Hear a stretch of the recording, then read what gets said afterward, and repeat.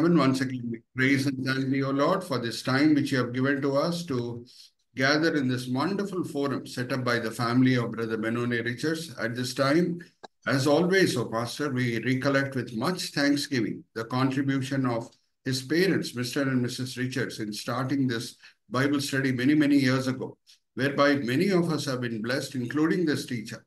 I call upon your special blessings to be poured upon each and every participant, O Lord. There are 9 of them as of now, and those who are going to join. Master, they could have been elsewhere at this point of time, but they have decided to spend this time in your presence because they love you and they want to grow scripturally and spiritually. We commit the next 1 hour or so into your hands, O Lord. Let every thought, word, and action of ours bring thee joy and glory. In Jesus' holy, precious name we pray. Amen, amen, amen. So, as usual, I'll show you the introductory slide, the 3-step formula which we use in proceeding with our Bible study. Unless we take all these 3 steps in the Bible study, the purpose behind Bible study would not be achieved. One is observation, second is interpretation, and third is application. We go book by book, chapter by chapter, verse by verse, and we focus upon the scripture portions as we go progressively. That is called observation, focusing upon the scripture portions as we go progressively, book by book, chapter by chapter, verse by verse.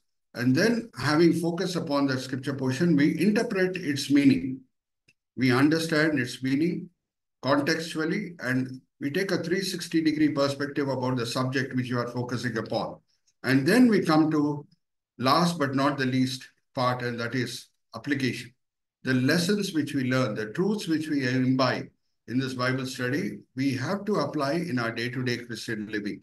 Otherwise, the purpose behind Bible study is not achieved. Now, why scriptures have been written, I never tire of making Sister Catherine or Sister Jyoti or Brother Vijay, whoever helps me in scripture reading, I never tire of making them read. So once again, I'm making Sister Jyoti to read 2 scripture portions. What is the main purpose why scriptures have been written? First is to serve as a warning for us. Second is to engender hope in us. Sister Jyoti, first Corinthians chapter 10, verse 11. And then These things happen to 15, them. yeah. These things happen to them as examples and were written down as warnings for us, on whom the fulfillment of the ages has come. Thank you, sister. These things have been written to serve as a warning for us. And then shall we go to Romans 15:4? For everything that was written in the past was written to teach us, so that through endurance and the encouragement of the scriptures, we might have hope. We might have hope. Now, again, for the benefit of all the participants, I'm just reminding you that when First Corinthians was written or when Romans was written, even the first gospel, Mark, was not written. So what Paul had in mind, because he's the author of both the First Corinthians and Romans, what he had in mind was the scriptures from Genesis to Malachi, why these scriptures have been written. So he did not have any New Testament scripture portions in mind. Because again, I repeat, when First Corinthians was written or when Romans was written, even the first gospel was not yet written. And let me again share with you that in the Old Testament scripture portion, there are 928 chapters. Out of this 928 chapters, 917 chapters deal with the history of nation of Israel. That is from first chapter to 11th chapter, it is overall the earth history or the world history. But from 12th chapter onwards, beginning with the call of Father Abraham, we are going to deal or focus only upon the history of the nation of Israel. So from Genesis 12th chapter till the last book, that is Malachi, its 4th chapter, it is all about the history of nation of Israel. And whenever they have obeyed the Lord, they have been blessed. Whenever they have disobeyed him, they have been cursed. And our God is an unchanging God. Again, I'll make Sister Jyoti to read from Malachi 3:6. Malachi 3:6.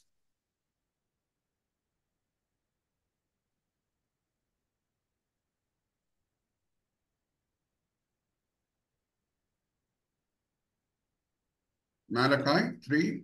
I, the Lord, do not change, so you, O descendants of Jacob, are not destroyed. I, the Lord, do not change. Now I'm going to ask you a question. The unchanging God, when we disobey him, just as he punished the Israelites, would he not also not punish us? Give me yes or no. Yes. Yes, right answer. Listen to me very carefully. Those of you who have participated in the Bible study of the book of Revelation, you know that Satan is described as a Satan. Satan is described as a red dragon with 7 heads.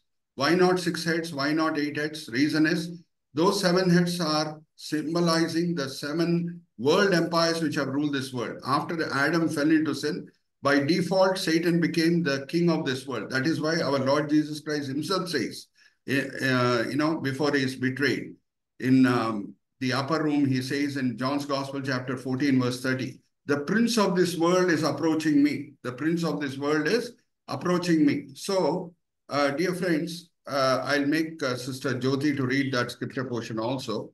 Ma Jyoti, please read from this scripture portion, that is John's Gospel, chapter 14, verse 30. Our Lord Jesus Christ himself is addressing Satan as the prince of this world. I will no longer speak with you much longer, for the prince of this world is coming. He has no hold on me. Thank you, sister. So, the 7 world empires going in chronological order is: first is Egypt, second is Assyria, third, look at Brother Chandu immediately is displaying the right scripture portion. First is Egypt. Brother Chandu can point a cursor also. Second is Assyria. Third is Babylonians. Fourth, Medo-Persians. Fifth, Greece. Sixth is Romans. And the 7th one to come is that of Antichrist. Now, I'm going to ask you a question. Question is, when the Lord delivered the Israelites from the Egyptian slavery, virtually speaking, from whose hands was he delivering them? Give me an answer. Egyptians. Only Egyptians? When he's delivering them from the hands of the Egyptians, virtually from whose hands is he delivering them? Brother Chandu. Pharaoh. Right answer. Satan. Because all these world empires, global empires belong to Satan. So he was delivering them virtually from the hands of Satan. And we know in Israeli history, listen to me very carefully. We know in Israeli history that after they occupied the promised land, after they received a lot of blessings after blessings, even as they were virtually enjoying a little heaven on earth, when they became idol worshippers, God handed them over into the hands of the Babylonian king. So again, I'm asking you a question. The same Lord who delivered Israelites from the hands of Satan, when he was handing them over into the hands of the Babylonian king to take them into exile, into whose hands was he virtually handing them over? Satan. Give me an answer, no? Satan. Loudly, ma.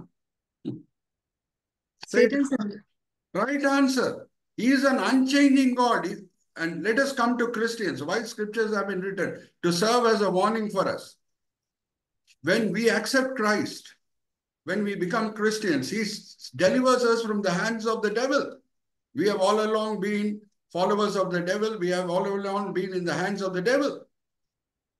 So he is delivering us from the hands of the devil when we receive Jesus as our Lord and Savior. But if we disobey God after becoming Christians, after having been cleansed by the blood of Jesus, the unchanging God can hand us over back into the hands of the devil, so that the devil will show us a little hell on earth.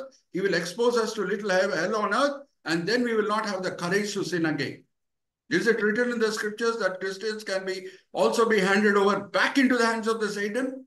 Yes. Turn with me to Sister Jyoti will help us out. 1 Timothy chapter 1, verses 19 and 20. 1 Timothy chapter 1, verses 19 and 20. Underline this in your Bibles. 1 Timothy chapter 1, verses 19 and 20. Timothy, my son, I give you these instructions in keeping with the prophecies once made about you, so that by following them you may fight the good fight, holding on to the faith and a good conscience. Some have rejected these and have shipwrecked their faith.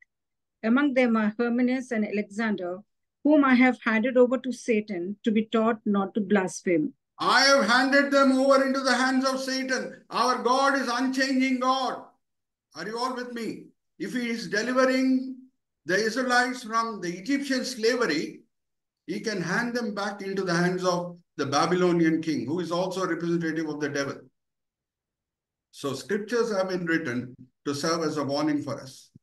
Then it is also written to serve and engender hope in us.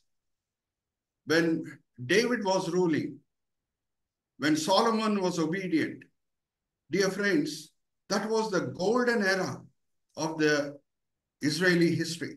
Whatever they touched turned gold. It was like they were having Midas touch. Now, because this is Bible study, I am going so deep, okay? David became the benchmark for other kings in the matter of obedience because David's reign symbolized the golden era of the Israeli period or the Israeli history. Shall we look at 2 Chronicles chapter 28 verse 1, sister? All the next kings who came after David, they were compared with David. David became the benchmark for obedience because his reign was the golden period in the Israeli history.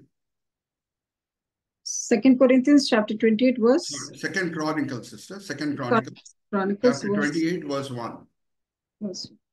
Ahaz was 20 years old when he became king, and he reigned in Jerusalem 16 years.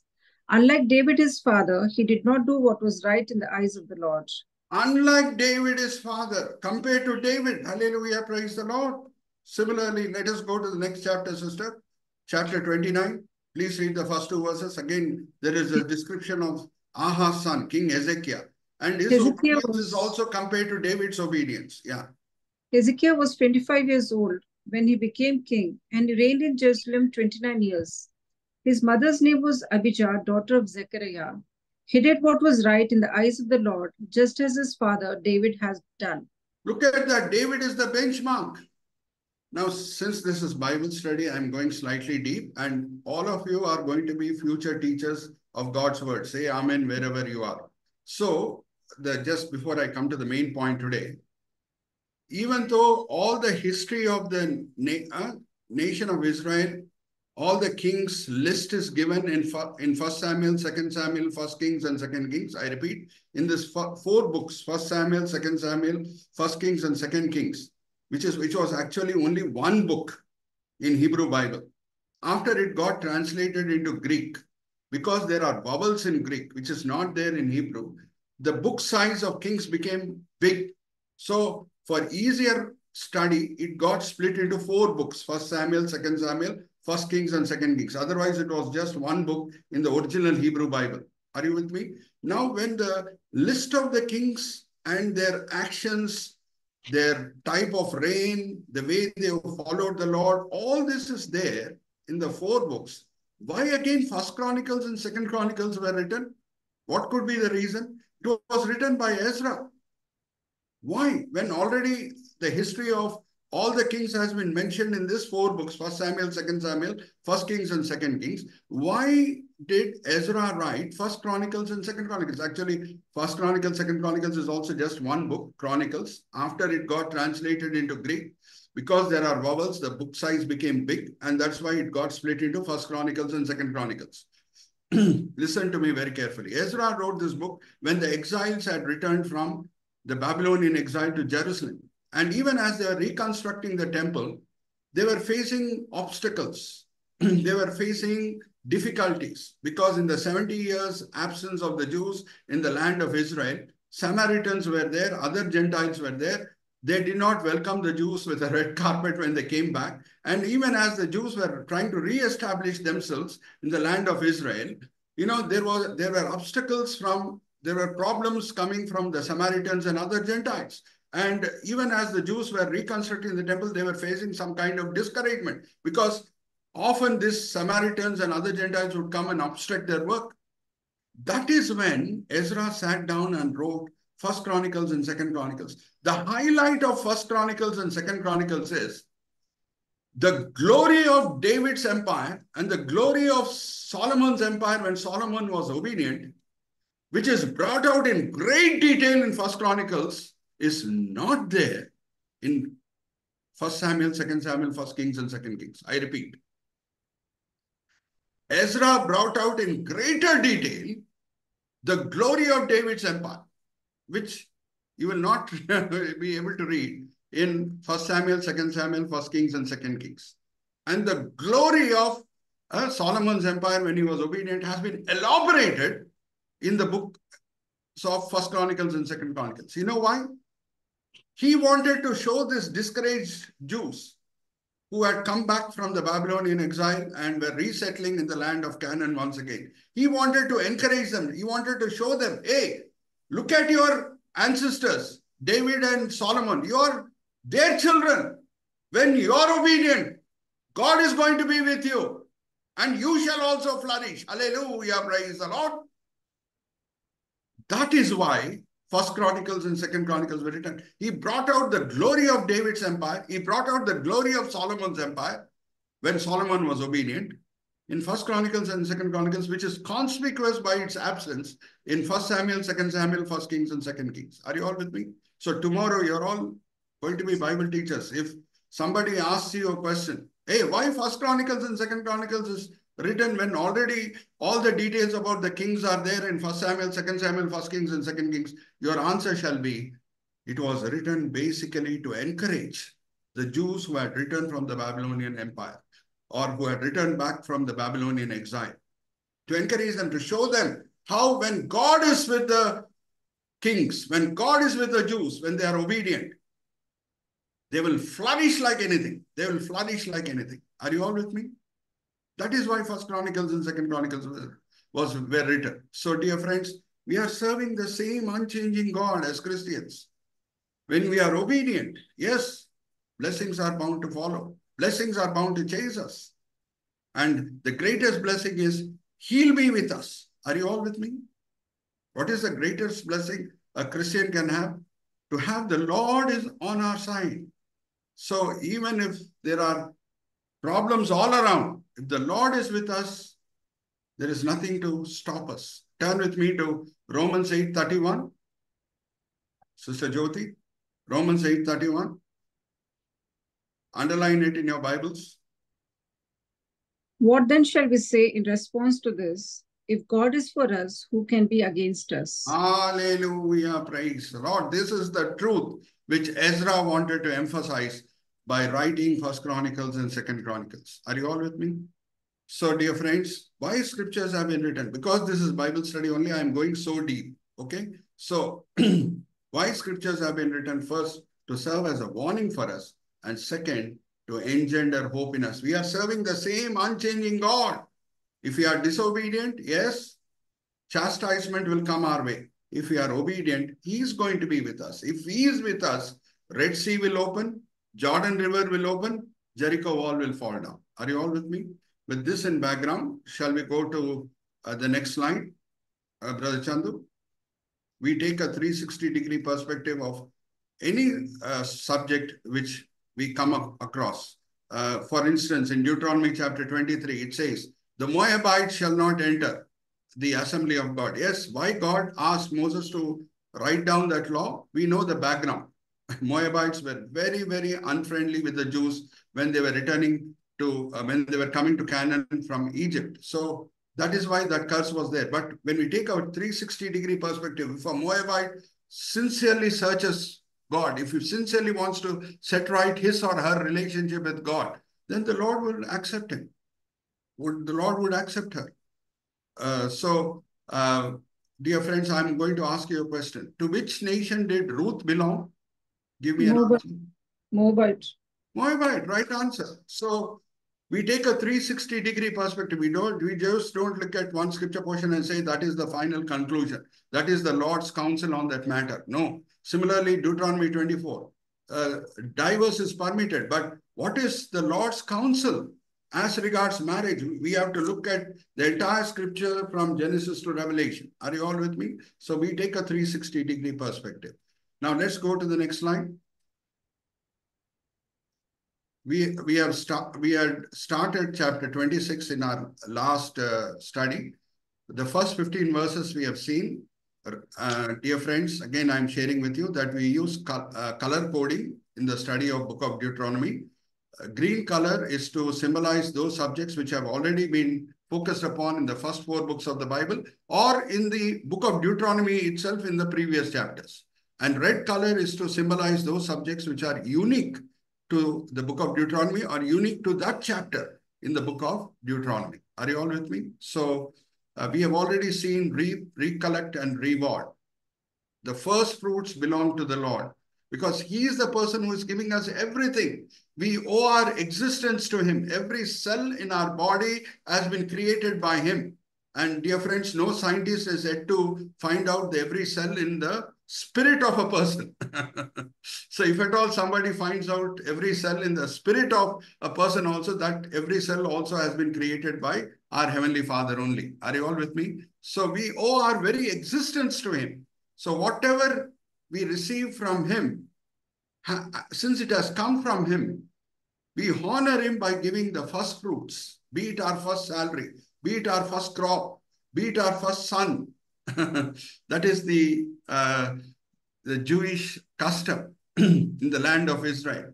Their first son, their first harvest, their first, yield in the agriculture, their first offspring of their cattle.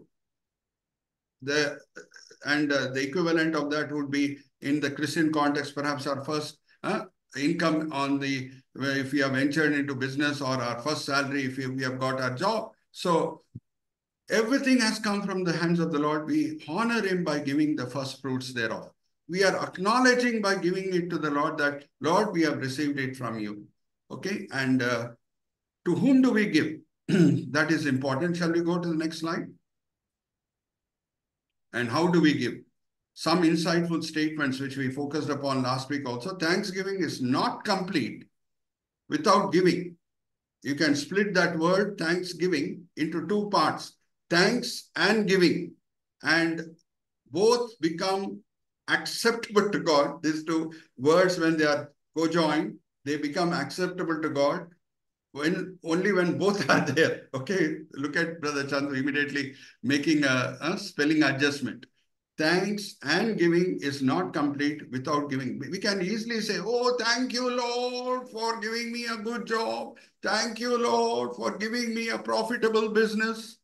But if our thanks is limited to only verbal or vocal, then it is not true thanksgiving.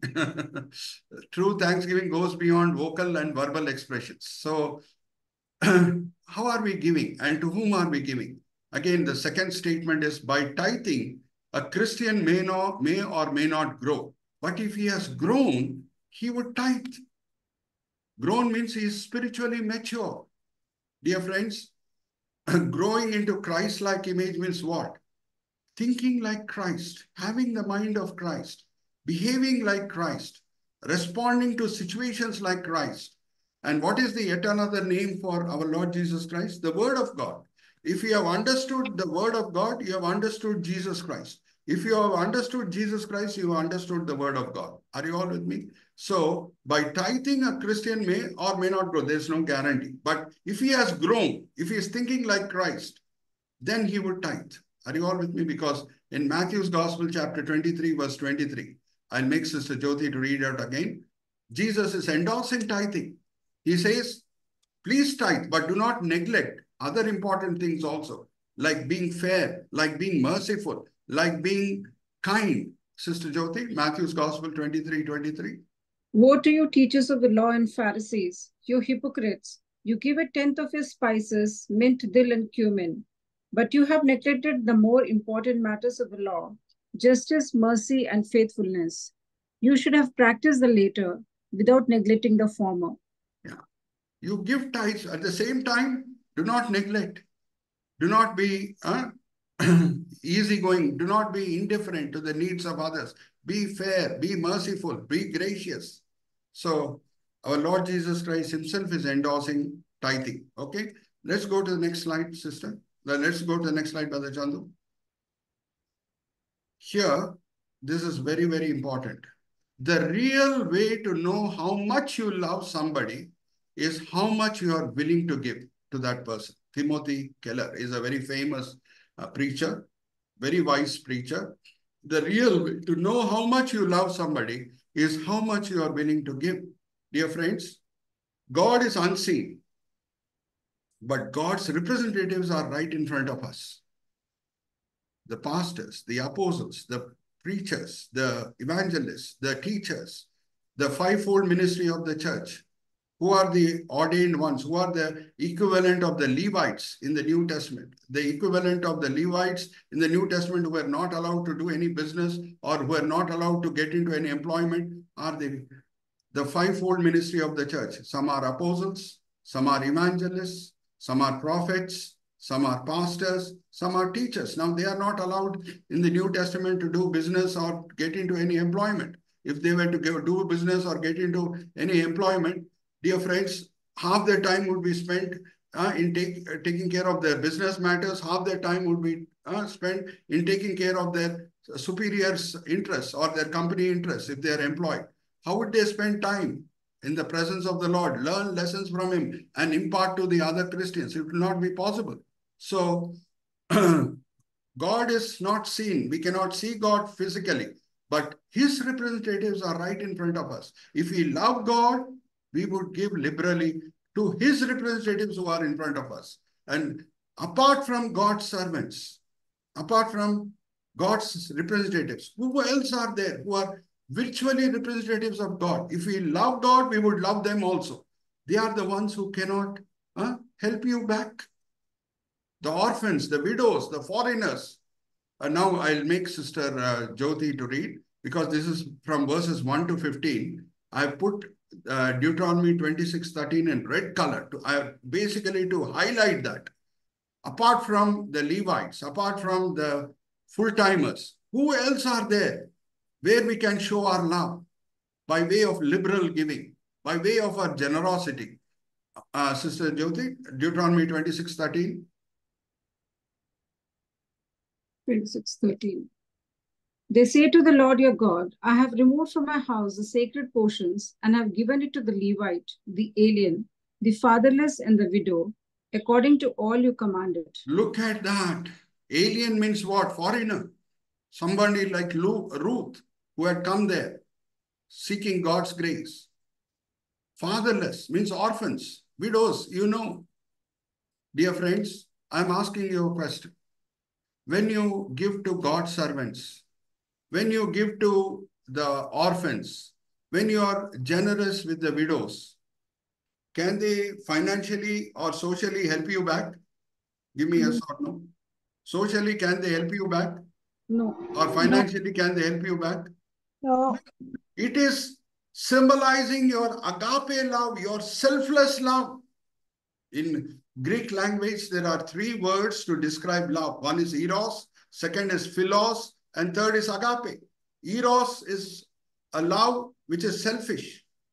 It is like, getting physical enjoyment out of a bodily sexual relationship. Again, I'm telling, eros or erotic love is all about getting sexual enjoyment out of sexual relationship. What is I'm getting out of it? That is in the mind of a person who is indulging in erotic love.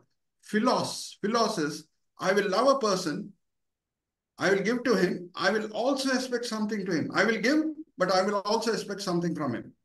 It should be mutually be beneficial. That is philos love. Agape love is giving without expecting anything in return. Orphans and widows, pastors and full-time God servants cannot help us back socially. They cannot help us back financially. But when you are giving to them, you are giving out of agape love. What does James say? Sister, Brother Chandu, let's go to that same slide. What does James say in James chapter 1, verse 27? Religion that God our Father accepts as pure and faultless is this, to look after orphans and widows in their distress and to keep oneself from being polluted by the world. The true religion accepted by our Heavenly Father is to take care of orphans and widows because they cannot help you back. How much you love God is shown by way of your generosity, by way of your charity towards those who cannot help you back socially or financially. Are you all with me? And our Lord Jesus Christ is taking the Pharisees and Sadducees to task. In New Testament times, they were the leaders of the society. Again, because this is a Bible study, I'm going deep. Listen to me very carefully. The Israeli history, the scriptural history of 2000 years can be split into 4 parts. Listen to me very carefully. The scriptural history of Israel spanning 2000 years can be split into 4 parts, all lasting for approximately 500 years. Okay? I'm using P's.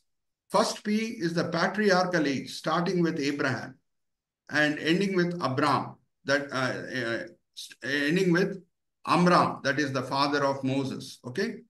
That is first 500 years. Second 500 years is that of prophets, starting with Moses, ending with Samuel. Okay? Next 500 years period is that of princes, starting with King Saul and ending with King Zedekiah in 2nd Chronicles chapter 36. And the fourth part is that of priests, starting with Joshua, who was a very devout priest.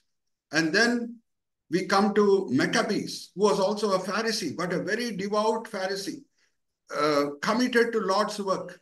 When the Greeks took over Jerusalem and defiled the temple, Maccabees put his life to risk. He was a Pharisee, fought with the Jews, recaptured Jerusalem, recaptured the temple, cleansed it once again because they had defiled the Jewish temple. He was a very good Pharisee. But during Jesus' time, the same Pharisees and Sadducees continued to be leaders. Anna and Caiaphas, they were very, very corrupt, very, very selfish. And the very widows they were supposed to take care of, they were exploiting them. Just let us look at this scripture portion also. Chandu, let's look at that slide. Matthew's Gospel, chapter 23, verses 14 onwards. Sister Jyoti will read it out for us.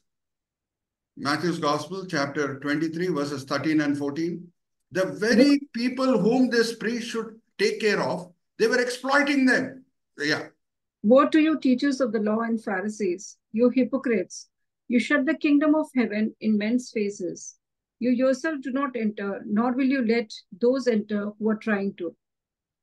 Woe to you, teachers of the law and Pharisees, you hypocrites! You travel over land and sea to win a single convert, and when he becomes one, you make him twice as much a son of hell as you are. Continue, sister. Woe to you, blind guides! You say, if anyone swears by the temple, it means nothing. But if anyone swears by the gold of the temple, he is bound by the oath. You blind fools, which is greater, the gold or the temple that makes the gold sacred? You also say, if anyone swears by the altar, it means nothing. But if anyone swears by the gift on it, he is bound by his oath. You blind men, which is greater, the gift or the altar that makes the gift sacred? Sister, please read from Mark's Gospel, chapter 12, verse 40. Mark's Gospel, again, the same speech is there in Mark's Gospel also. Chapter 12, verse 40. They devour widows' houses and for a show make lengthy prayers. Such men will be punished more severely. Look at that. They cheat widows and steal their houses. See, what in the Jewish society a man would do is, he would think this priests, this Pharisees, this Sadducees are honest men. And he would include their name in his will, saying that, you're also part of the will as a part of the witness. Ensure that when I die, my property is safely handed over into the hands of my wife. Since their names are there in the will as witnesses, as those who have to execute that will, to ensure that, when a Jewish man dies, his property is safely passed over into the hands of his widow. Because their names are there, they would twist the laws this side and that side. They would exploit the situation. A poor widow is not having anybody to fight for her. they would take over the property. That is the contextual meaning. Those of us who have studied the Bible commentaries, those of us who have read Jamison Fawcett Brown commentary on what is the meaning of Mark's Gospel chapter 12 verse 40. What is the meaning of Jesus accusing these Pharisees and Sadducees of stealing the houses of the Jews, houses of the Jewish widows? The meaning is, when a Jewish male is writing his will, he thinks, this man is very honest, this Sadducee, this Pharisee. Most of the times he's working in the temple. So as he's working in the temple, he has the fear of God. He is going to ensure that my property safely passes on to my wife when I die. But these fellows, being middlemen, they would, exploit that situation, not hand over the property to the Jewish widows, but take over that. Look at that. The very widows they were supposed to take care of, they were exploiting. So why I'm going so deep is, dear friends, we take a 360-degree perspective. Whenever we touch upon any subject, we see what all is written about that subject in the entire scripture from Genesis to Revelation. Are you all with me? That is why I'm bringing the New Testament angle also into taking care of widows. So now I'm going to ask you a question. These very men who were most of the times inside the temple, listen to me very carefully, so-called serving God, if they had really loved God, would they not love the widows also? Give me yes or no. If they had really loved God, would they exploit the widows? No. Right answer. So this is a case of being so near, yet so far. Are you all with me? This is a case of being so near. Half the time, these Pharisees, the Sadducees, the priests were in a Jewish temple, close to the physical presence of God. But their hearts were very far from him. If they had truly loved God, they would not exploit the widows. Are you all with me? How much you love the unseen God is demonstrated by how you love his representatives in front of you. So, dear friends, whenever the Lord blesses us materially, financially, we are duty bound to show our gratitude by giving it to his genuine servants. When I say genuine servants, I am emphasizing it. Please, many people may be there saying, I'm a servant of God, I'm serving him, so on and so forth. A tree is known by its fruit. Hallelujah, praise the Lord. God has given the wisdom to know who is a genuine person and who is not a genuine person. A tree is known by its fruit. So, whom we feel are genuine, as the Lord blesses us materially and financially, we are duty bound to support them. Similarly, we are duty bound to support the orphans and widows. Are you all with me? That is the Christian application of the Bible study. Let's go to the next slide, brother. Now, before I come to the 27th chapter, I'm bringing out what is called the metaphysical phrase. Okay? This is, in English, this is known as metaphysical phrase, remembering to remember. Similarly, there are other metaphysical phrases in English. Another example I'm giving you is prophesying about prophecy. What will be your prophecy about prophecy? Prophecy is going to be fulfilled. Are you with me? Just giving you an example of metaphysical phrases in English. Prophesying about prophesying.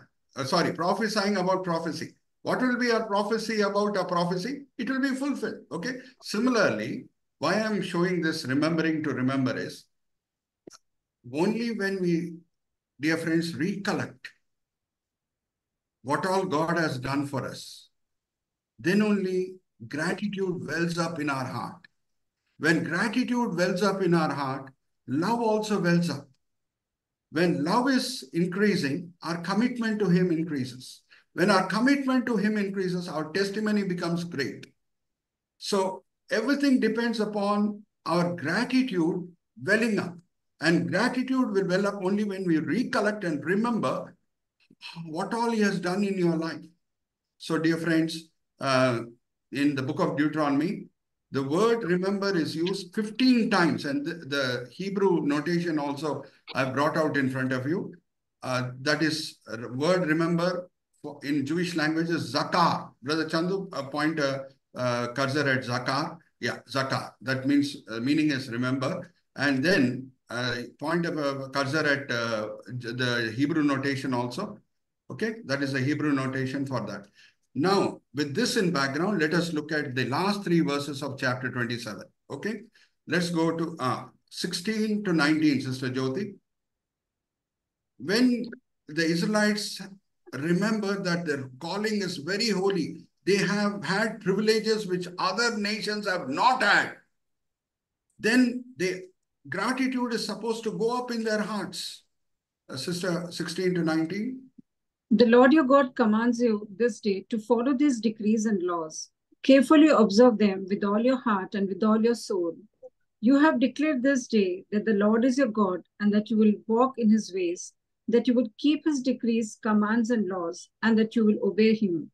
And the Lord has declared this day that you are his people, his treasured possession. His treasured possession, you are his treasured possession. As he promised, and that you are to keep all his commands. He has declared that he will set you in praise, fame, and honor high above all the nations. High above all the nations. That is why we are using that word raised. Raised, high above all nations. High above all nations he has made, and that you will be a people holy to the Lord your God, as he promised. Thank you, sister. So, raised, rededicated, and renewed.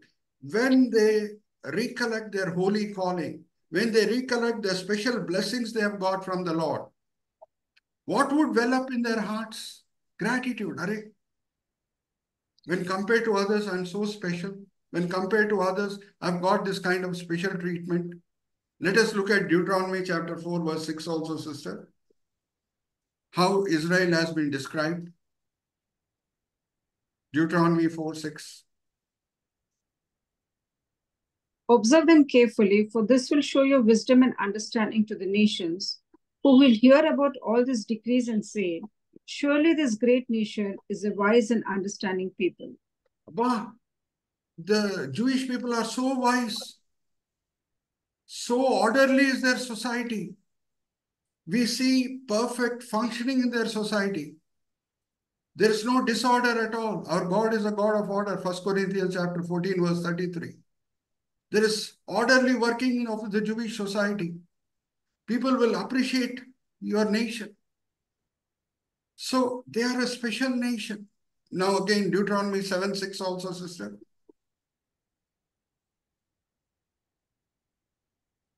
For you are a people holy to the Lord your God. The Lord your God has chosen you out of all the peoples on the face of the earth to be his people, his treasured possession. Look at that. When the privilege is high, to whom much is given, from him much is expected. Now, dear friends, Bible study is not complete till we come to the New Testament portion and apply it in our own Christian living. If the Israelites are a treasured possession of the Lord, what makes us more special? I'm asking a question. You can unmute and give me an answer. If the Israelites are a treasured possession of the Lord, what makes Christians more special than even the Israelites? Temple of the We Lord. are the temple of God. Hallelujah. Praise the Lord. The Spirit of the Lord indwells us. Dear friends, in Old Testament times, the treasured people of the Lord constructed the temple. The Lord's presence was with them. In anti-dispensation, it is in us. Hallelujah. Praise the Lord. 1 Corinthians 3:16. Sister Jyoti. 1 Corinthians 3:16. Underline this in your Bibles, all the Bible study students. Don't you know that you yourselves are God's temple and that God's Spirit lives in you? Galatians 4:6 again. We are the temple of God. The Spirit of Jesus, Spirit of God's Son is indwelling us. Because your sons, God sent the Spirit of His Son into our hearts, the Spirit who calls out, Abba, Father. Hallelujah. Praise the Lord.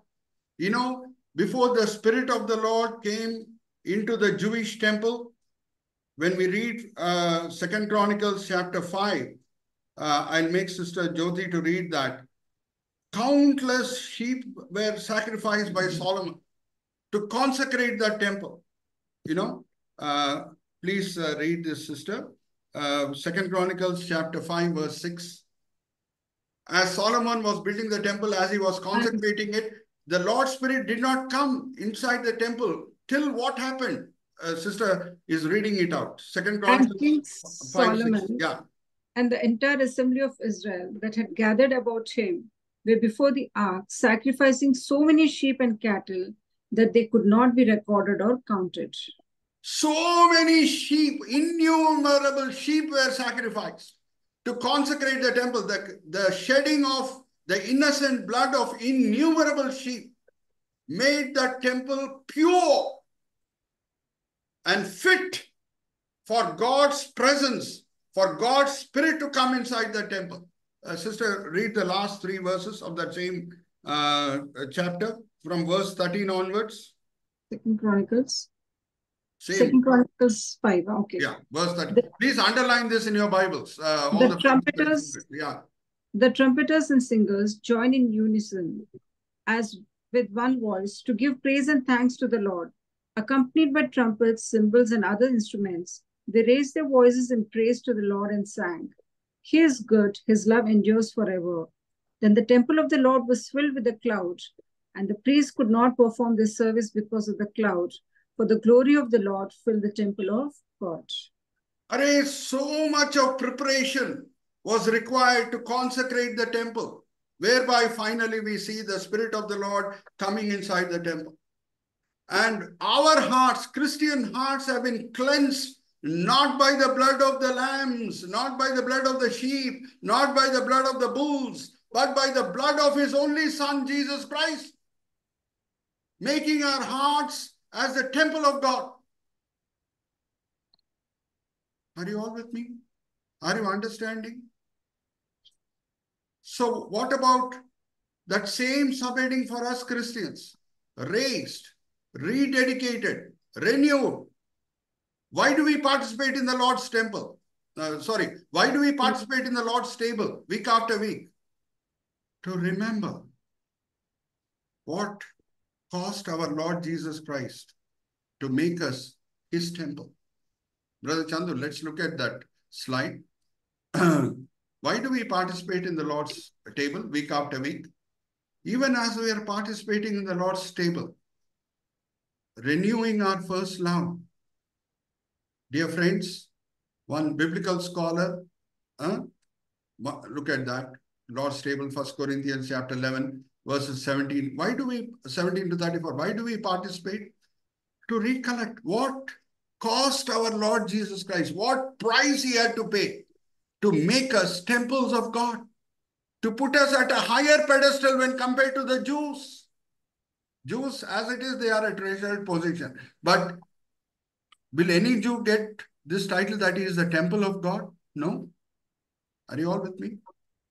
And when I interact with the Jewish rabbis, I try to make them jealous by saying, see, I'm the temple of God. You have done a good job. You have constructed God's temple. But here I am, temple of God. I try to bring jealousy in them so that they'll try to have what we have. Are you all with me? So, raised, Brother Chandu, let's look at that slide. Raised, rededicated, and renewed. Now, why am I showing an elderly couple? The picture of the elderly couple.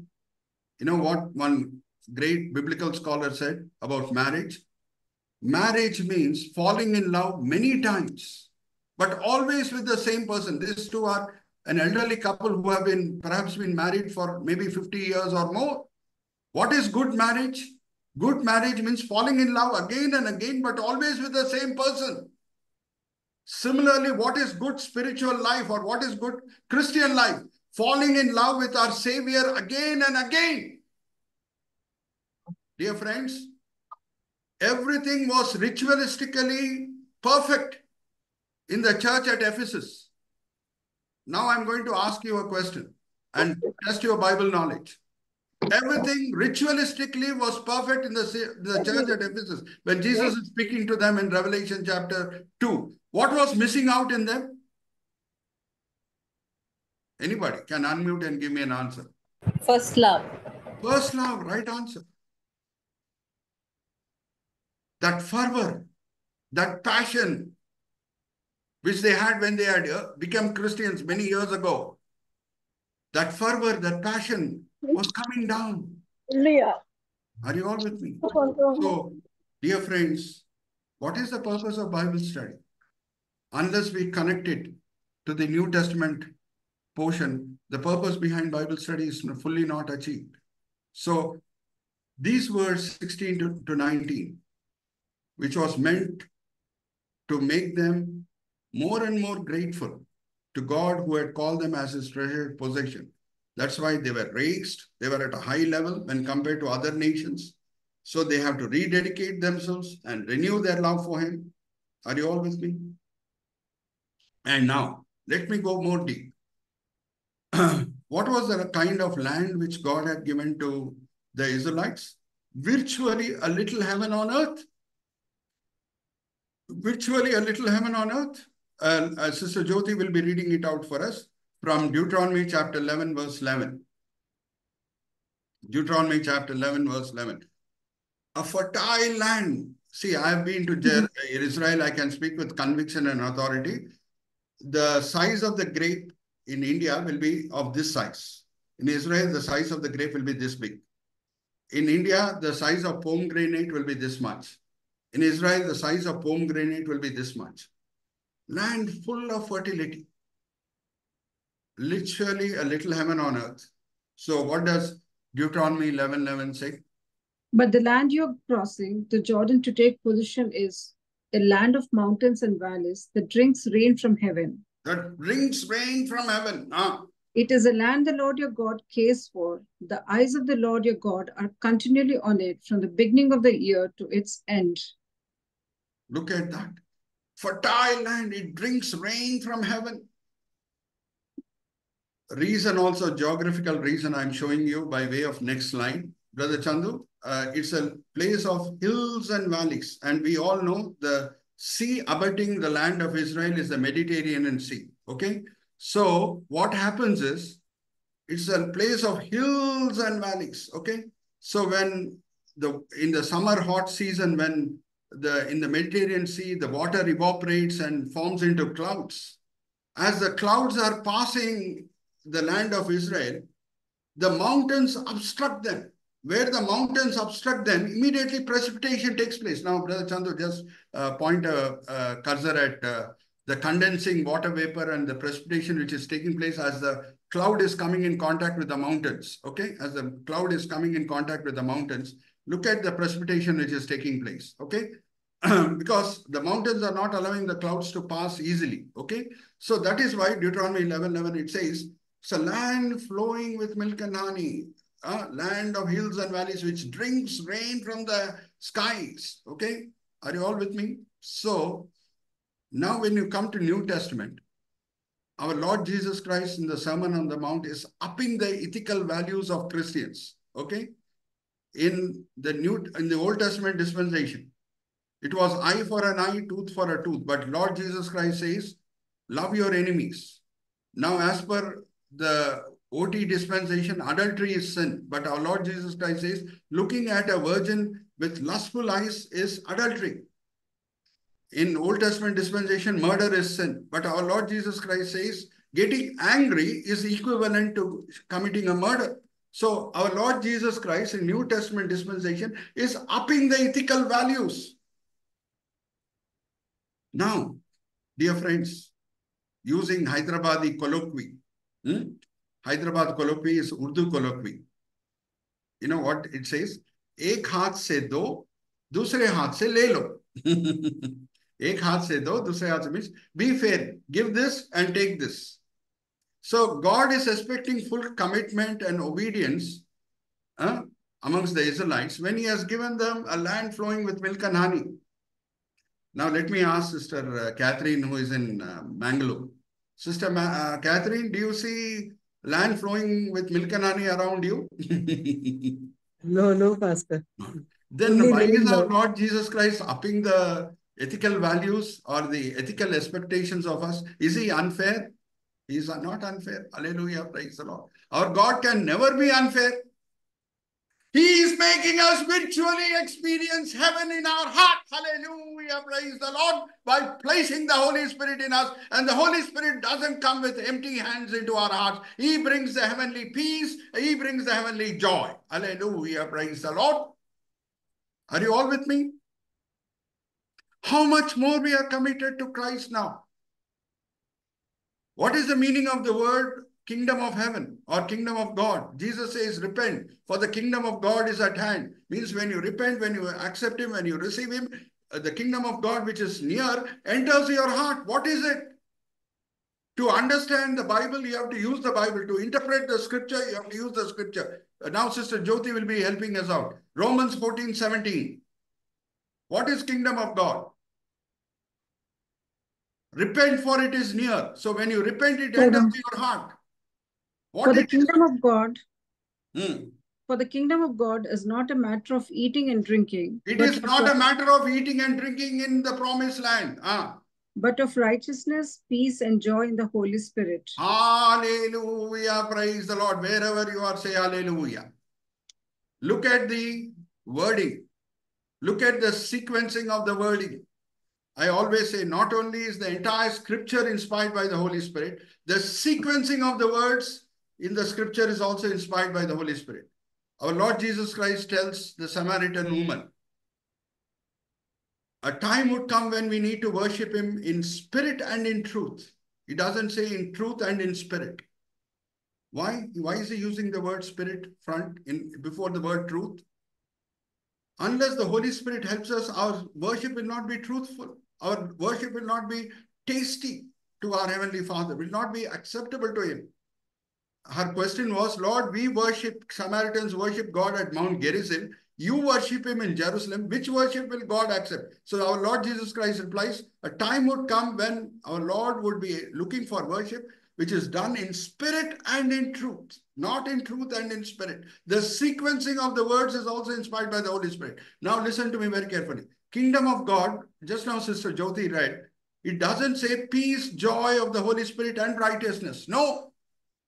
What is kingdom of God? Righteousness, peace, and joy of the Holy Spirit. What is righteousness?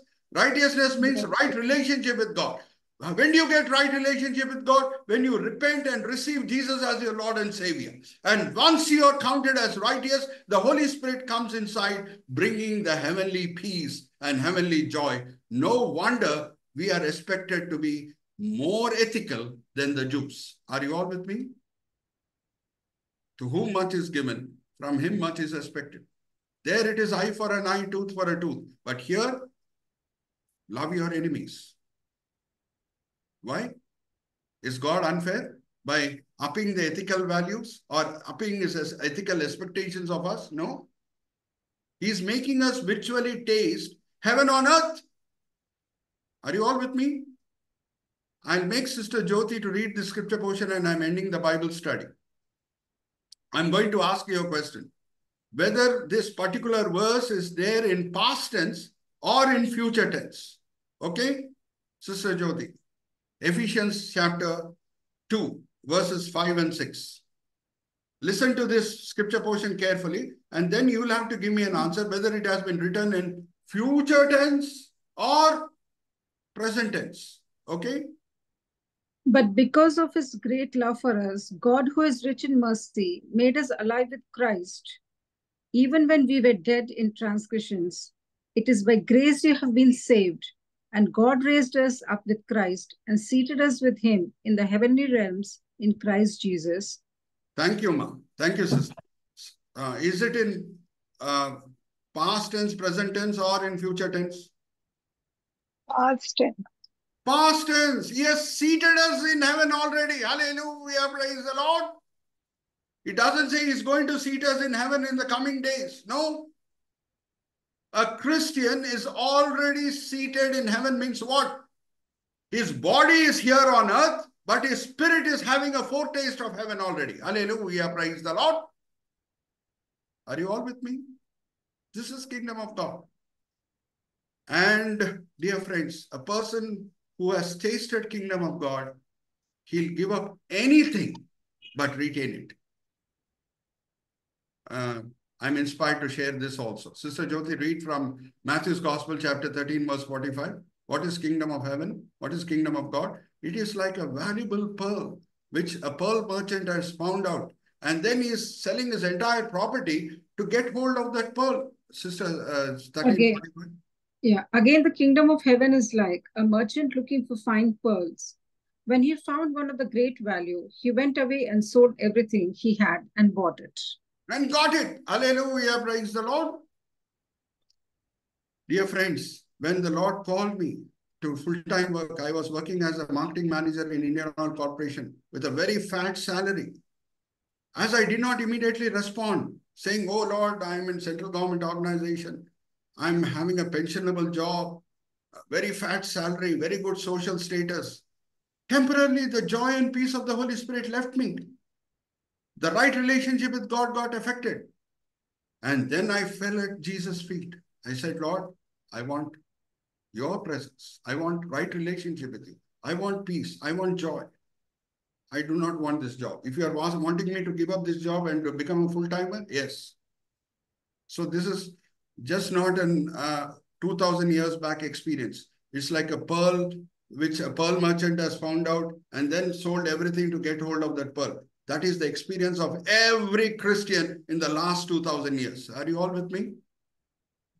Our privilege is greater. And from us, he expects more. Are you with me? So how are we faring on these 3 R's? Raised, rededicated, and renewed. Are you all with me? How are we faring? God is having expectation of the Jews in Deuteronomy. What is his expectation when it comes to us? In the matter of we being elevated, being put at a high pedestal, given the high privilege of being temples of God, enjoying virtually a little heaven on earth. Are we rededicating ourselves day by day, renewing our gratitude for him? Because greater the gratitude, greater the love, greater the love, greater the commitment, greater the commitment, greater the testimony, more unbelievers will be attracted to Jesus. Are you all with me? So I'm closing here now. I'll offer a small closing prayer and Sister Catherine will be leading us in formal closing prayer. Okay? Father in heaven, once again, we praise and thank thee, O Lord, for this wonderful time which you have given to us to study the scriptures, learn from the scriptures, apply the truths thereof in our day-to-day Christian living. We praise and thank thee for the family of Brother Benoni Richards who have created this forum whereby the universal church is blessed. I call upon your special blessings to be poured upon each and every participant. There were 14 of them today. Bless them, O Lord. Make them better Christians. Make their testimony so attractive wherever they are working, wherever they are studying, wherever they are doing business. So much so unbelievers are drawn to you. In Jesus' holy precious name we pray. Amen, amen, amen.